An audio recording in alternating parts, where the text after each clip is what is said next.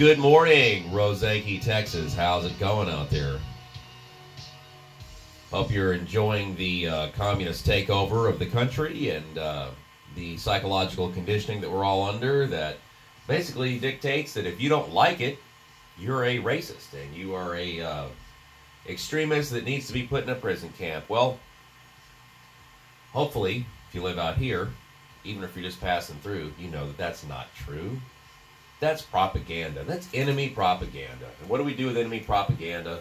Well, we point it out and we laugh at it, and then we go about our daily lives because that's how we keep them from having so much power over us psychologically. So, to everyone out there within the sound of my voice, God bless America. God bless Texas. We will defeat the New World Order and stop complying with tyranny.